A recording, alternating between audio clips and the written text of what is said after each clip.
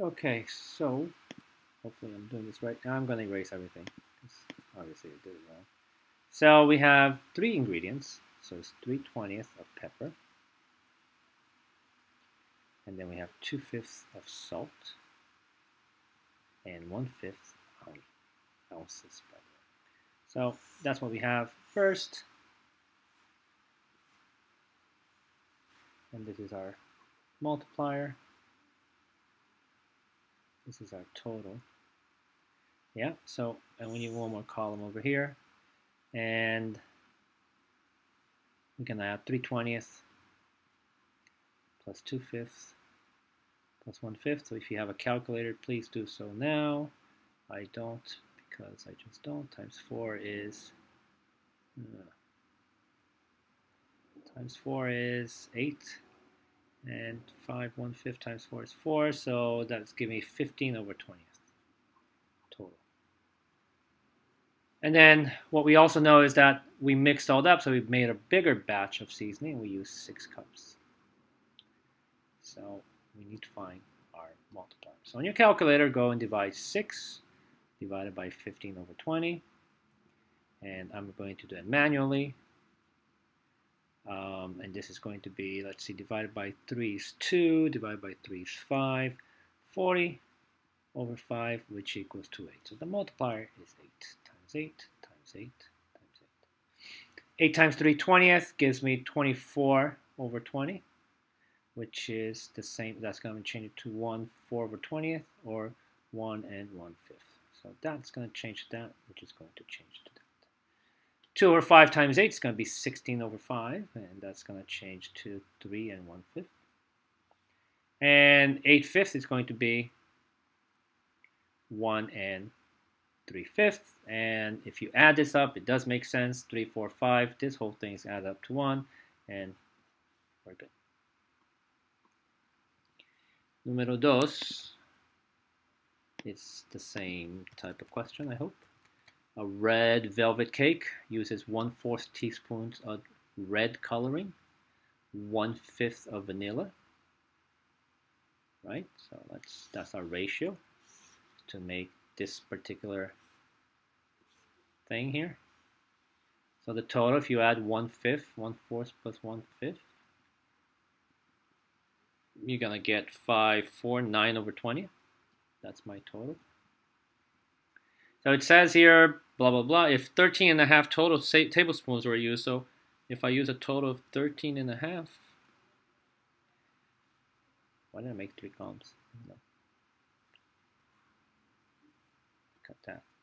Right, so, and now I have to find the multiplier, times, times, and times what? So 13.5, I'm going to change 13.5 to 2 times 3, 2 times 13 is 26, I'm going to make that 27/2, okay? I'm going to switch it. So I'm going to divide 27/2, divide by 9/20. You can put that in your calculator. And 27/2 is the same thing as multiplying by 20/9.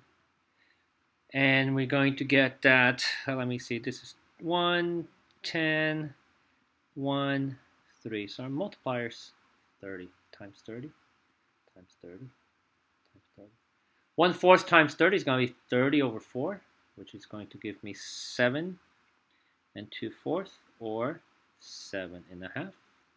1/5 times 30 is going to be 30/5, which is the same thing as 6. And you can tell 7.5 plus 6 is 13.5. So we know we are clear. 3. 3 animals are drinking water. So the elephant drinks 3/4 of a cup. And I'll write elephant, L, and and the lion drinks half a cup. Lion. This is the elephant, and the rhino drinks 3/2 cups. So remember, this is my multiplier, and this is my multiplier. This is my total. So my total, I got 22 cups over here. So let's add 3/4, 1/2, and 3/2. So we get 3/4 plus 2/4, which is the lion, and then plus 6/4. I'm just taking one step at a time. You have a calculator in front of you. Use it. 3, 6, 5, 6. That's going to give me 11/4. So the total is 11/4. I want to leave it as a mixed number because it just makes it easy for me to divide later on. So we need to find a multiplier.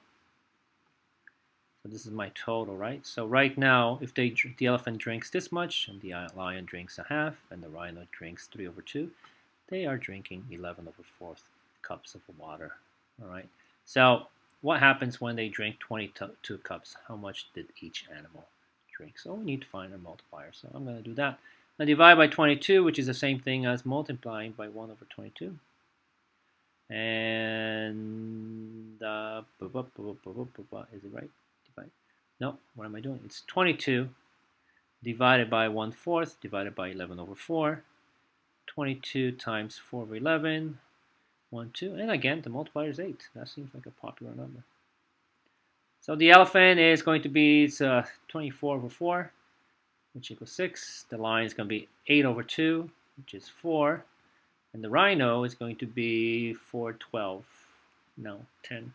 2, 4, 12. Yes, so the rhino is going to be 12, which is 24/2. And you get 12. And you can see that 6 plus 4 plus 12 equals 22. Okay, so that's question 3. Question 4. A faucet fills a tub in blah, blah, blah. It's 2/6 minutes. How many liters does it fill per minute? So this is a unit rate question. And there's a part A. So I'm going to just shorten it. Okay, so let's find the unit rate first. So it's 5/7 liters over 2/6 minutes. We're going to find the unit rate. Right, so the unit rate, I'm going to divide, and I'll change color, divide this by 6/2. Divide this by 6/2. So in 1 minute, right, cross, 1 minute. Sorry, it's time, times 6/2 times 6/2. This is going to be 30/14 liters in 1 minute. And now I'm going to multiply, and this is, remember, 4 hours. So 1 hour has 60 minutes, right? 2 hours has 120 minutes. 3 hours would be 180 minutes. And 4 hours, you can just multiply by 60. It gives me 240 minutes. So I'm going to change this 4 hours, and I'm going to use 240 minutes. So 1 minute, and then in 240 minutes, which is the same thing as 4 hours, the relationship here is times 240. So on the top, it's going to be times 240. So let's multiply 30/14 times 240. I have no idea. Let's see. Let me see if I can simplify this. 14 is 1. 14. 100. No. So 7. This is going to be 120.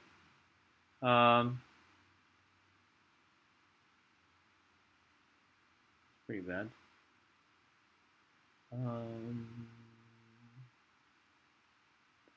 So we are going to have 30 times 120. Can I simplify anything else? No. So please, I'm hoping you're 30,063/7. So it's going to be 3,600/7 liters per minute, which you can change to, I should have brought a calculator from school. You can change to 3,600 divided by 7, which is 5, 35, 10, 1, 7, 3, 0, 4, 28, 2 left over. So that's the same thing as 514 gallons and 2 liters. 514 and 2/7 of a liter in 4 hours. Okay, so that's what we're looking for. 5.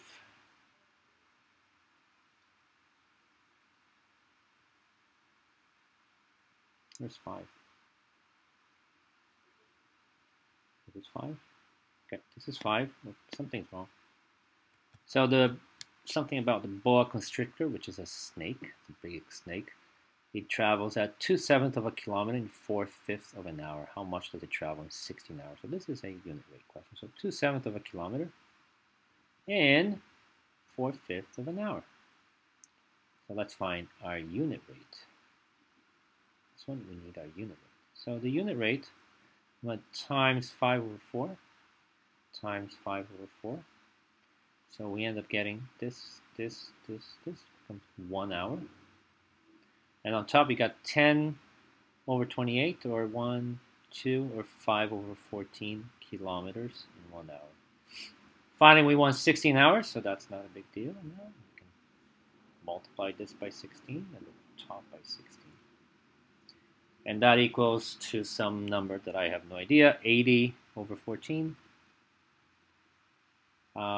kilometers.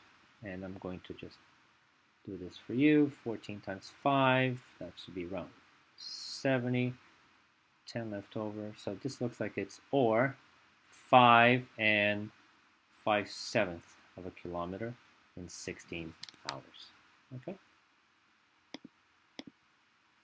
Number 5, Barney, the dinosaur, can fly. I don't know if Barney can fly. He can fly 4 1/9 meter for every 4/7 cup of Red Bull that he drinks. So how far can he fly if he drinks 5 cups? If he drinks 5 cups of Red Bull, how much can he fly? Well, we need our unit rate, right? So divide by, or sorry, not divide, well, divide, but which means the same thing as 7/4, the reciprocal, 7/4, and we're going to get a unit rate. So let me write this, a unit rate. And our unit rate over here is going to be, well, this, and this, this, and this, 1 cup.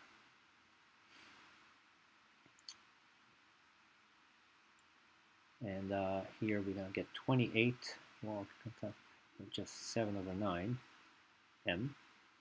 Now, this we multiply times 5, and I'm going to get 35/9, which is the same thing as, or 3 8/9 meters. So he can fly 3 8/9 meters for every 5 cups that he drinks.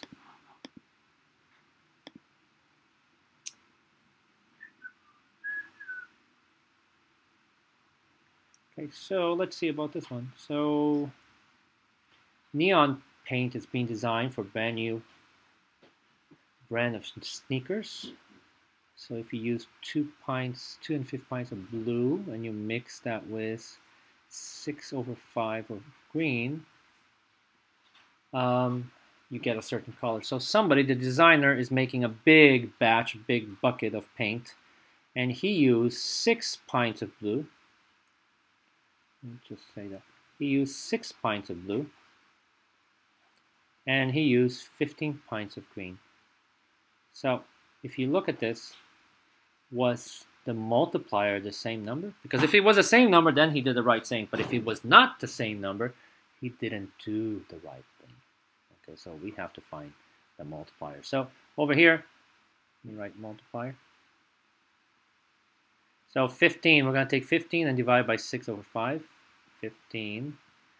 And we're going to divide by 6/5, which is what you put in your calculator. But if you're doing it manually like I am, because I don't have a calculator, you'll do it this way. So this would be divided by 3 is 2, divided by 3 is 5, 25/2. So on top here, I should also get 25/2. So 6 divided by 2/5 if you use a calculator, or 6 times 5/2 if you don't have a calculator. Simplify before you multiply, and you get 15. Uh-oh. So you can tell that the multiplier is different. 25/2, this is the same thing as 12.5 or 12.5. I don't know what your calculator says. So either way, this is 25/2, 12.5, or 12.5. Which doesn't matter which one you use, but it doesn't matter because the top one was multiplied by 15. So therefore, this is not the same. The multiplier being not the same, it's not going to be proportional. Okay. Um, this one is tough because I don't know how to explain it. So let's see. So fertilizer is something that we use to make plants grow better, right? So in this case, we have 5 types of fertilizers. And if you look at it, the first one, A uses 1 part soil with 3 parts seed. B uses 2 parts soil, 6 parts seed. So they each have a different combination. Like E uses 8 parts soil and 32 parts of seed. How many different types of fertilizer? Is A, B, C, D, and E all different? Well, let's just take a look at that. So A is 1 over 3, right? So let me write 1 over 3. So this is A. B is 2 over 6, but if you take a look at 2 over 6, I can simplify that to 1 over 3. So B is also 1 over 3. C is 3 over 12, but if you take 3 over 12 and simplify, divide this by 3, divide this by 3, you get 1 over 4. D is 6 over 30. Can we simplify? Yeah, I can divide this by 6 and divide this by 6, and I get 1 over 5. And finally, E is 8 over 32, and I'm going to divide top by 8 and bottom by 8, and I'm going to get 1/4. So if you look at it, although they use different numbers, A and B are the same, and C and D are the same. Okay, so how many different types of fertilizer are there? There's 1 type. These 2 are 1. C and E is another one, and D is another one. So there are 3 different types of fertilizers. Okay.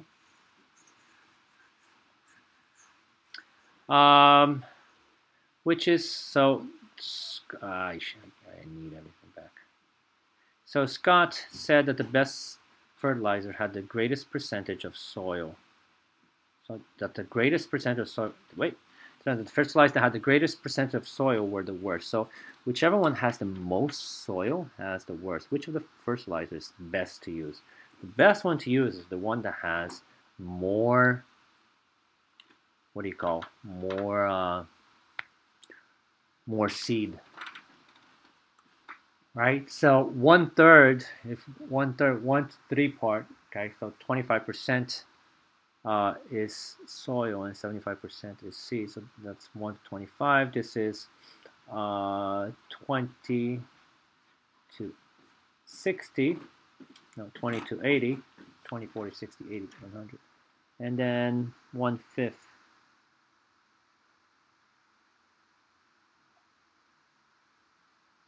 Divided by 5 parts, there's 6 parts over here. So the best one would be B.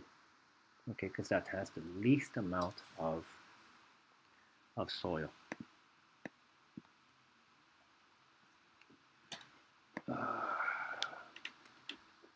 8.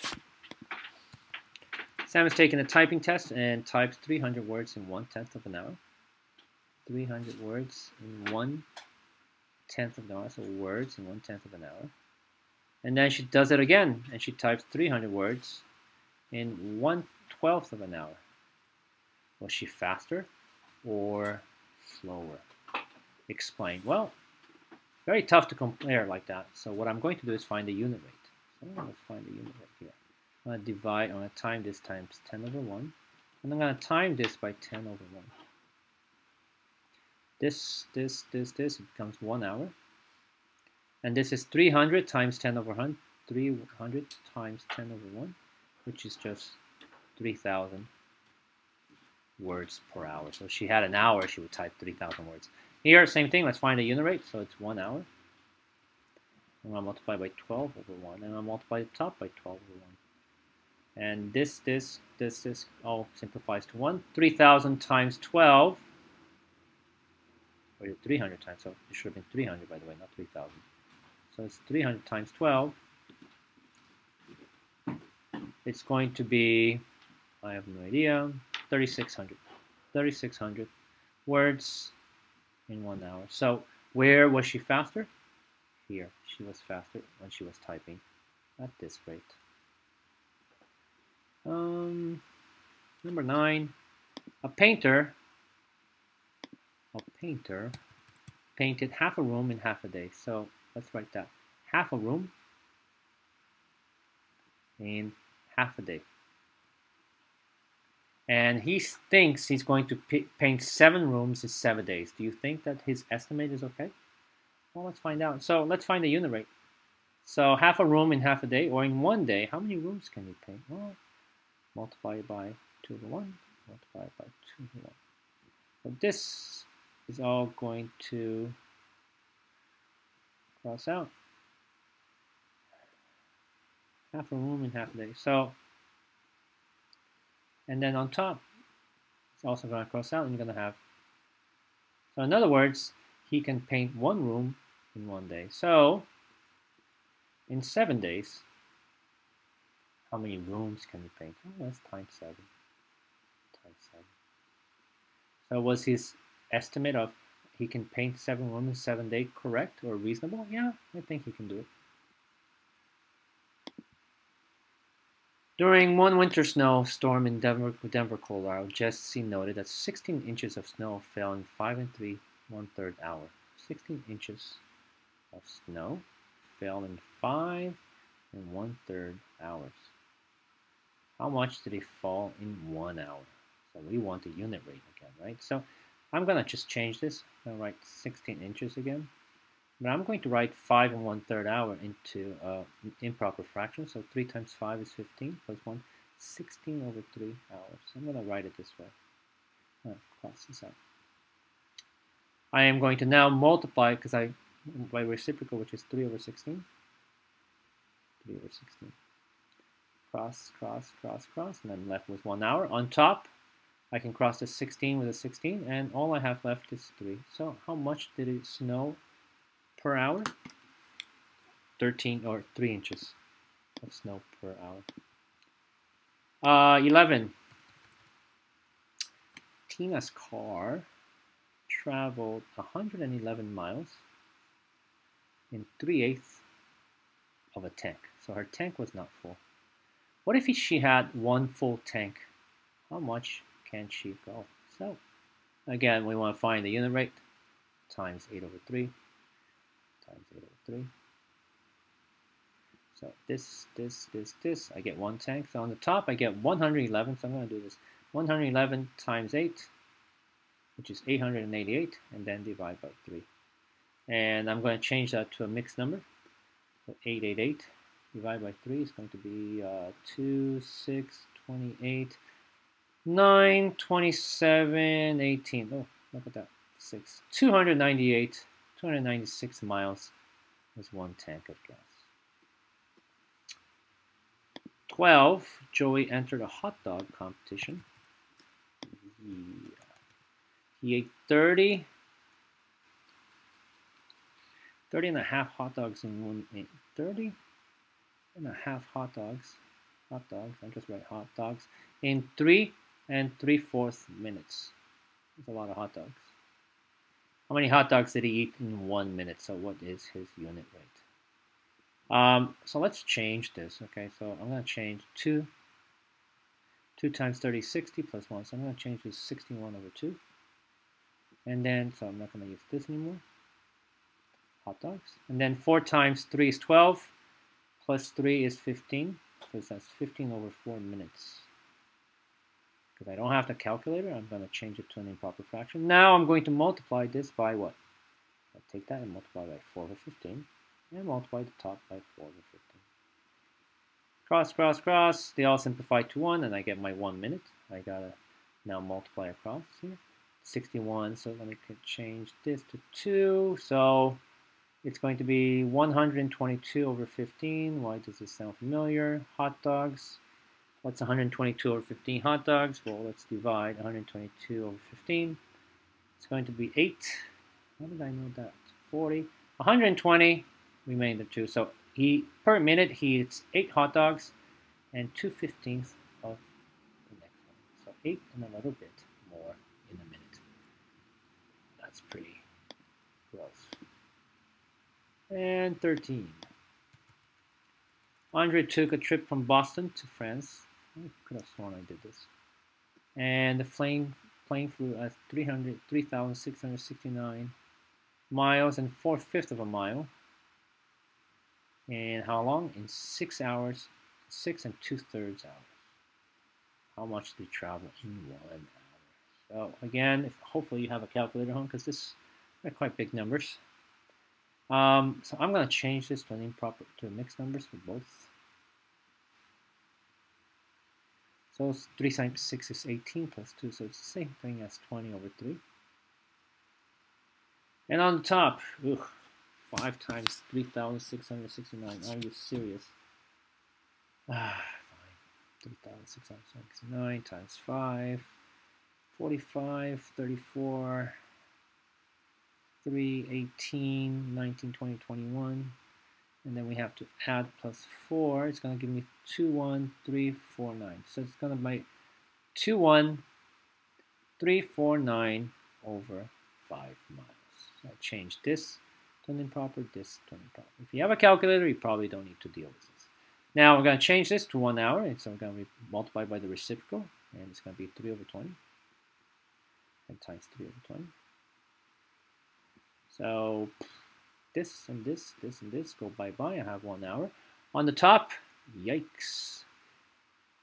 It's going to be over 100. That's going to be actually a little bit simpler. So 21,349 times 3 is 27, 12, 14, 10, 4, and 6.